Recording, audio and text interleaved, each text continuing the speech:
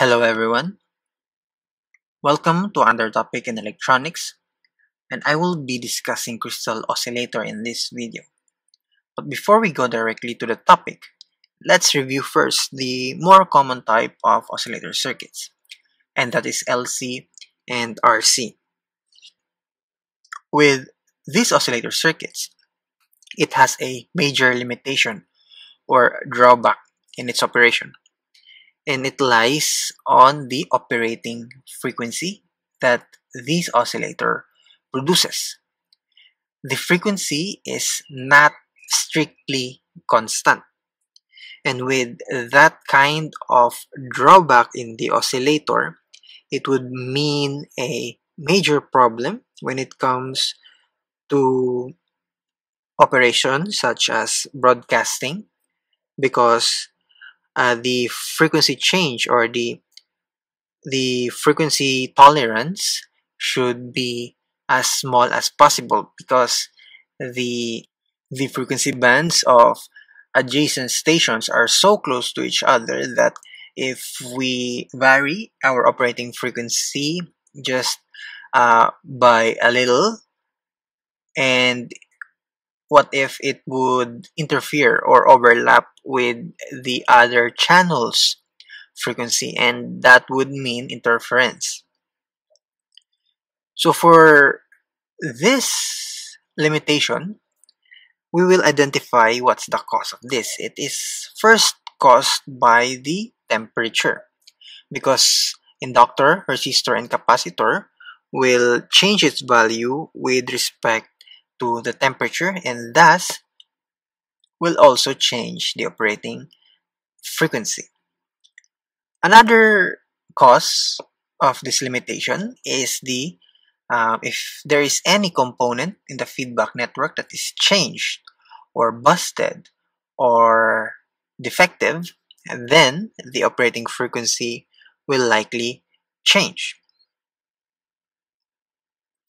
In order to address this problem with LC and RC, we can rely on crystal oscillators.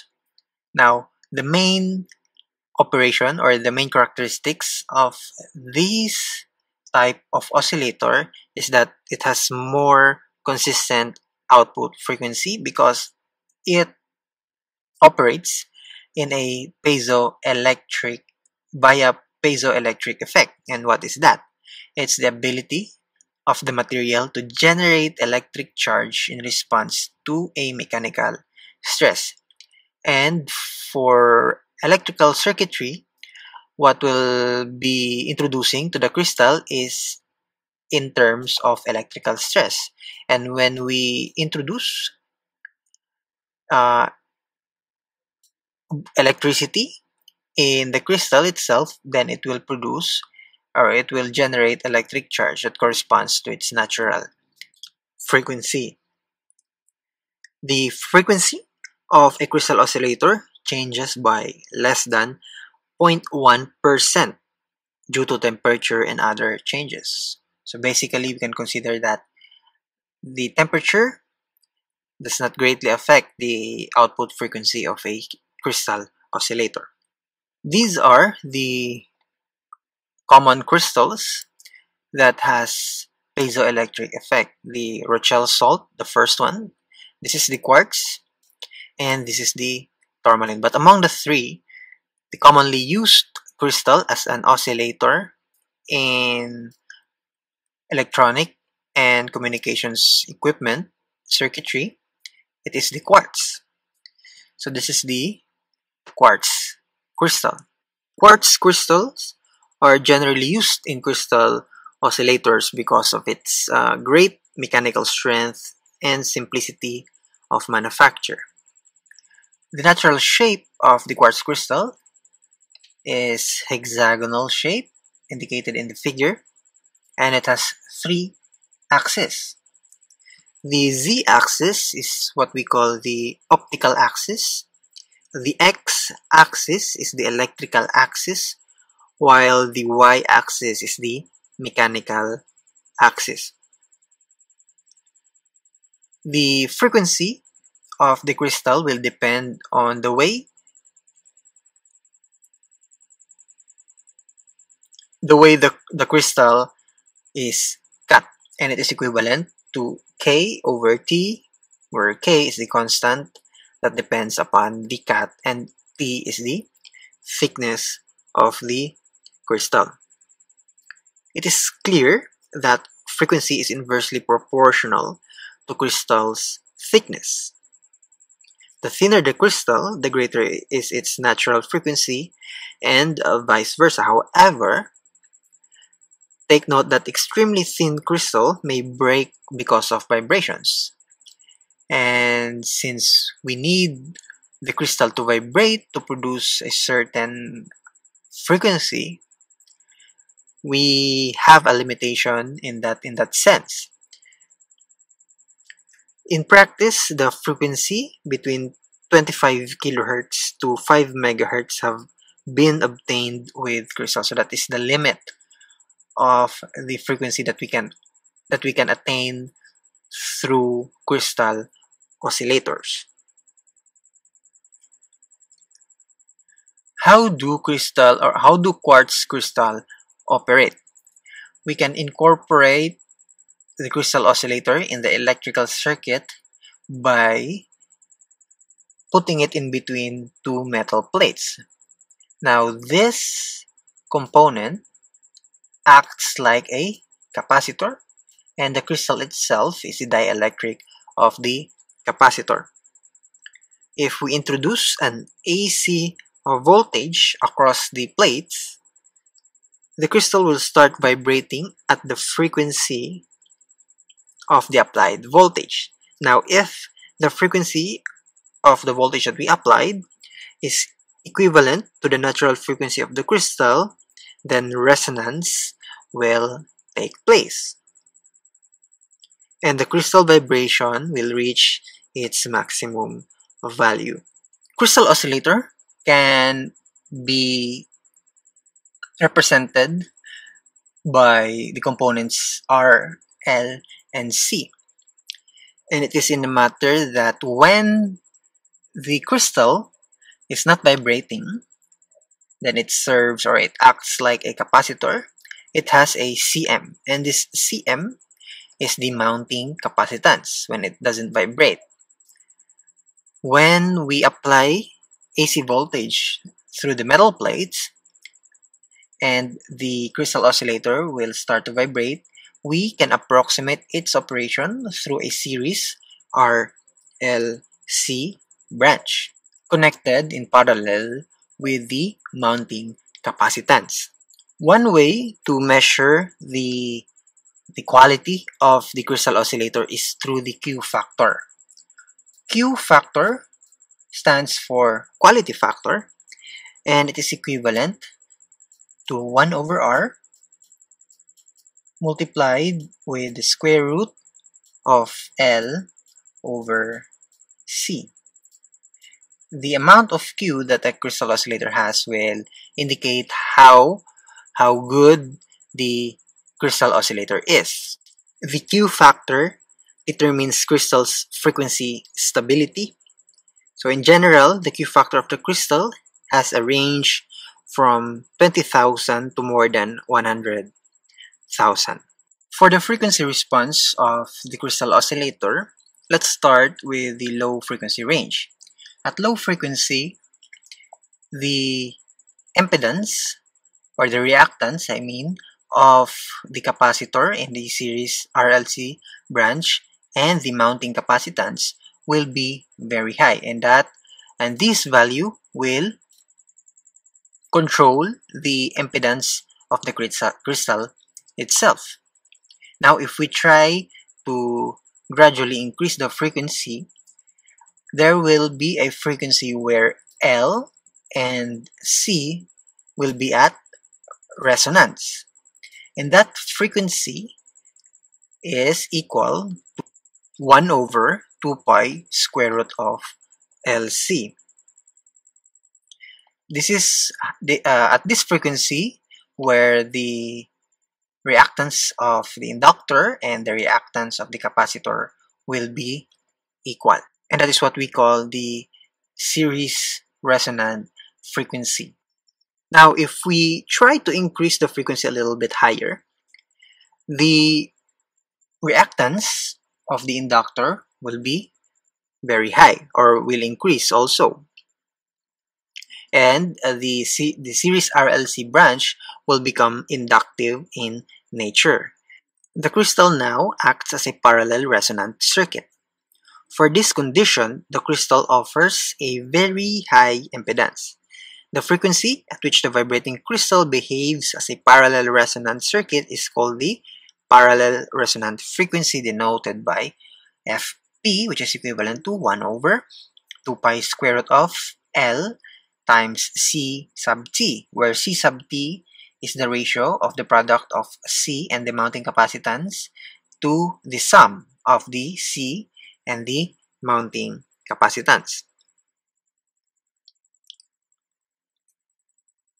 At frequencies greater than the parallel resonant frequency, the value of the reactance of the mounting capacitance drops, and that is when the crystal will act as a short circuit. Therefore, we can use a crystal in place of a series LC circuit or in place of parallel LC circuit. If we use it in place of series LC circuit, the oscillator will operate at Fs. However, if we use the crystal in place of parallel LC circuit, the oscillator will operate at the frequency Fp. Now, in order to use the crystal properly, it must be connected in a circuit so that its low impedance in a series resonant operating mode or high impedance in a parallel resonant operating mode is selected. Now, let's use the crystal oscillator and a transistor feedback amplifier. As you can see in the diagram, this is a Colpitt's oscillator modified by replacing the inductor parallel to the C1 and C2 with a crystal oscillator Y. The crystal will now act as a parallel tuned circuit. As you can see in the circuit, that instead of resonance caused by L and C1 plus C2, we have now the parallel resonant of the crystal. So at parallel resonant, the impedance of the crystal is maximum. This means that there is a maximum voltage drop across C1, or the voltage output. This in turn will allow the maximum energy transfer through the feedback network of Fp. Note that the circuit is a positive feedback. The 180-degree out of phase is introduced by the transistor itself, while the other 180 degrees is introduced by the voltage divider network of C1 and C2. So this oscillator will only oscillate at the frequency Fp. Even the smallest deviation from Fp will cause the oscillator to act as an effective short. Consequently, we have an extremely stable oscillator. This circuit has some advantages and disadvantages also. First advantage is that it has a high order of frequency stability, rightfully so, because we used a crystal oscillator instead of the common LC tank circuit. The second one is the quality factor of the crystal is very high, and that means that the frequency is very stable. The Q factor of the crystal is comparably as high as 10,000 compared to 100 in a common LC tank. But this circuit has some disadvantages, and first, it is fragile and consequently can only be used in low power circuits. That is one of the drawbacks of a crystal oscillator. As we have discussed earlier, if we apply a very large voltage into the metal plates of the crystal oscillator, we could break the oscillator through too much vibration, and that is the reason why we are limited to low power circuit operations. The second disadvantage is that the frequency of oscillation cannot be changed appreciably. Since the frequency output of a crystal oscillator is very stable, then it means that we cannot just simply change the value of the frequency of oscillation. Unlike the LC circuit, now we'll just have to use variable capacitance components for so that we can change the operating frequency as easily as turning the knob on the variable capacitance or changing the number of turns in an inductor. Let's have some example.